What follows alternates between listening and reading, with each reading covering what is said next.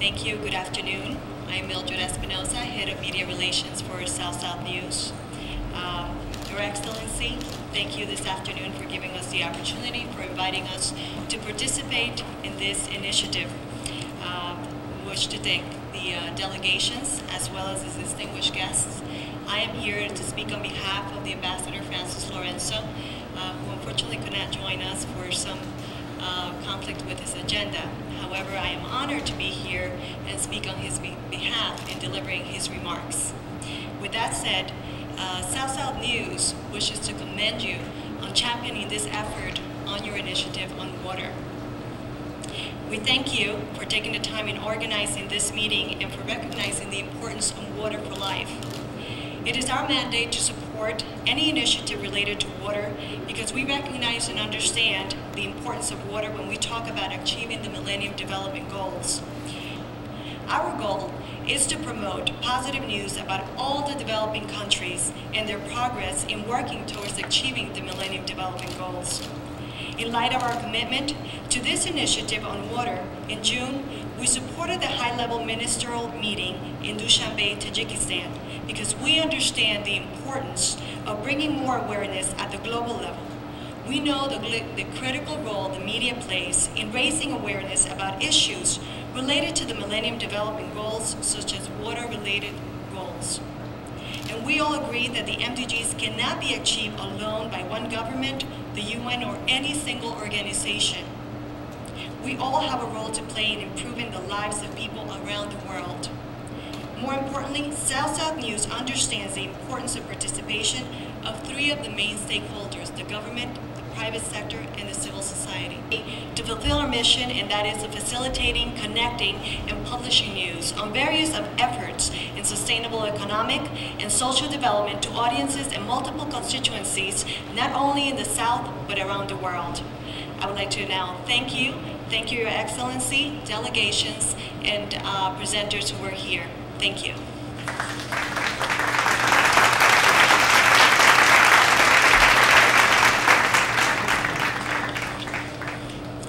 The last item on our agenda is a book presentation.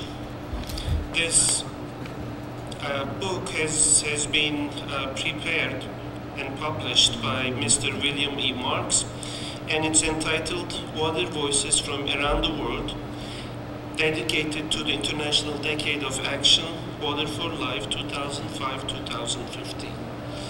And with this, I would like to invite the publisher to present the book.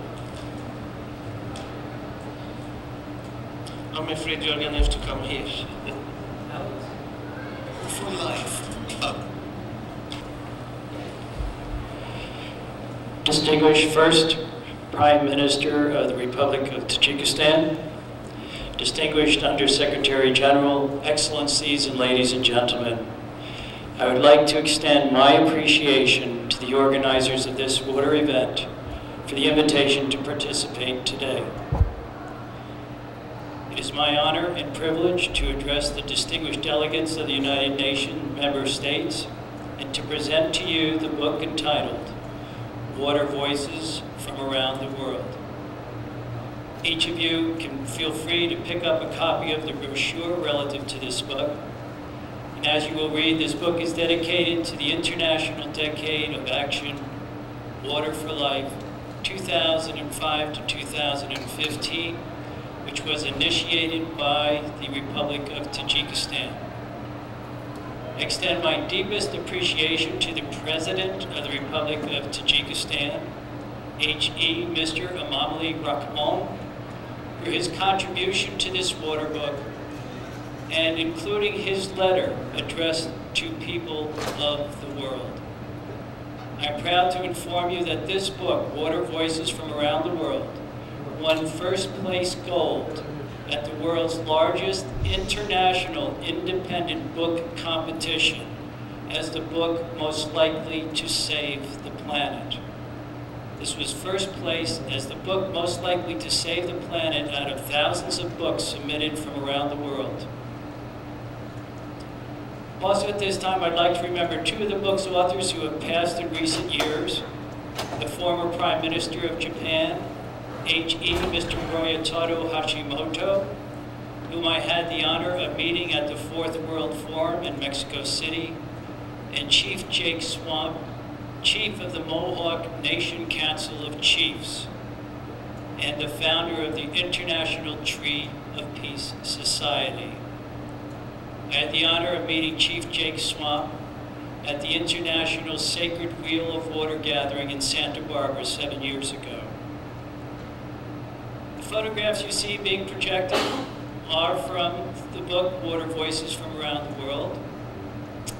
And this book was made possible by a collaboration of the Permanent Mission of the Republic of Tajikistan to the UN, myself as editor and publisher, and 77 internationally renowned water authors. The biographies of each of these authors and their contact information can be found in the Water Voices book. The authors in Water Voices represent 48 countries, 5 regional UNGA groups, 6 continents, with the 7th continent of Antarctica being represented by the silent voices of the species that reside in that region. Water Voices is composed of over 100 articles and 77 letters addressed to the people of the world. These letters are from profound water people, some of whom are recipients of the Nobel Peace Prize, the Stockholm Water Prize, and the Heinz Award. Water Voices contains over 400 color photographs from hundreds of photographers from around the world, making this a visual journey into the mystical world of water as we explore realms of science, philosophy, politics, history, art, economics, religion, society, and culture. In one fashion or another, water touches every facet of our daily lives. The letters in this book represent an awakening water consciousness, with many of the letters providing a foundation for short and long-term goals as we attempt, as a civilization, to shift to a new paradigm in our relationship with water. If we wish to survive and thrive as a civilization, it will be wise for us to heed the information presented by the profound authors in this book. None of the current urgent water-related issues escapes the attention of the authors in Water Voices. They address water shortages, climate change, water-related disasters, expanding deserts, global underground depletion, unsustainable water use, melting ice caps and shrinking glaciers, food shortages, expanding dead zones in our world's oceans, environmental refugees, and irreparable ecosystem damage in our oceans, reefs, rivers, and wetlands. Because of its far-reaching content, I feel confident that our Water Voices book has made and continues to make a worthy contribution to addressing our current and future global water challenges. The ideas and recommendations expressed by the authors in Water Voices may be regarded as valuable by parties involved in negotiating and making decisions on water issues at the regional, national, and international levels. The authors in this book share specific views on water problems, giving us the benefit of their professional experience and the experience of their countries and people. I am confident that this diversity of approaches, opinions, and experiences may be used to the advantage of all stakeholders involved in addressing various water issues. The fundamental idea, we heard this repeated here today by the panelists, that permeates the statements made in this book is that water is the source of life, and how all politicians and stakeholders should be guided by this principle, including those relating to resolution of water-related intergovernmental problems and challenges. Since this is the first water book of its kind, and due to the relative time and space constraints I faced as the book's publisher, we could not include all of the United Nations member states. However, due to the success of this first edition, we intend to publish future editions of Water Voices. On that note, we would be honored if the heads of state government of your countries, as well as water experts, celebrities, and others, will respond to our open invitation, an invitation to share your thoughts and experiences. In this fashion, through your letters addressed to the people of the world, we will be in a position to publish future editions of Water Voices. I sincerely hope that this book and its future editions will assist in bringing together cooperation amongst all water users for achieving sustainable development, for meeting any challenges which impact water resources and water supply, for all people and all ecosystems, for the production of food and energy, and to achieve as best possible the internationally agreed development goals.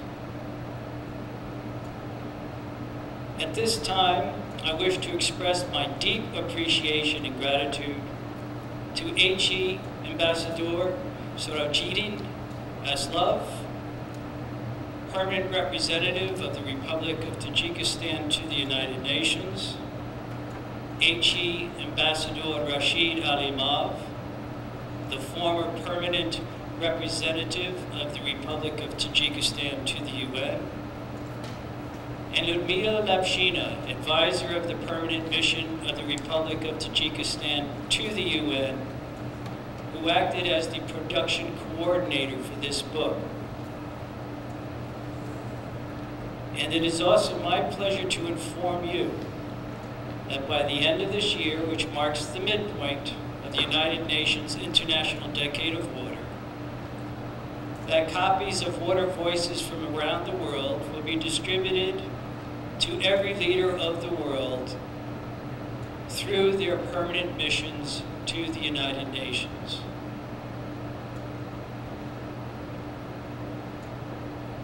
In closing, I would like to share a brief water poem that was published by National Geographic Books in their book called Written in Water, Messages of Hope for Earth's Most Precious Resource. It's a very simple poem, but it has many dimensions. And that is, water is the ink that writes the poetry of life. And in closing, I will play my Native American flute. My teacher was R. Carlos Nakai, the world's foremost Native American flute player. And as the representative from Peru knows, and many other people, oftentimes flute music and drum music accompanies the rhythms of water. And as you listen to this original composition called the River Song, you may hear animal sounds, you may hear bird calls. It reflects what water creates as well as the moods of water. So I recommend that everybody sit up straight in their chairs.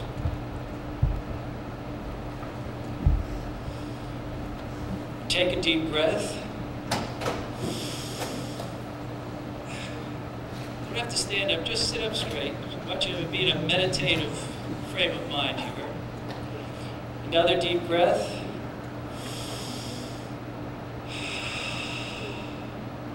One more.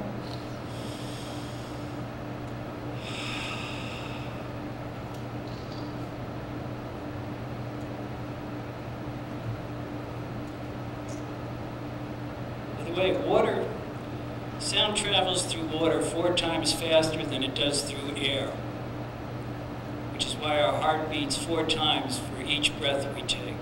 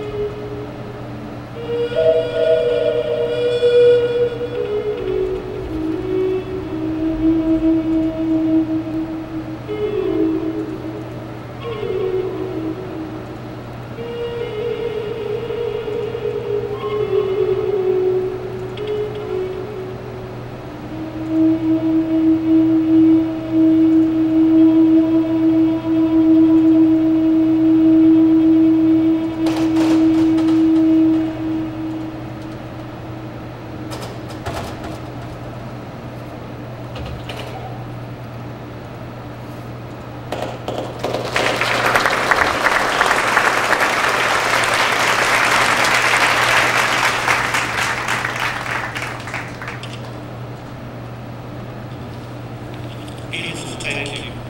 And many thanks and our appreciation for raising your hand.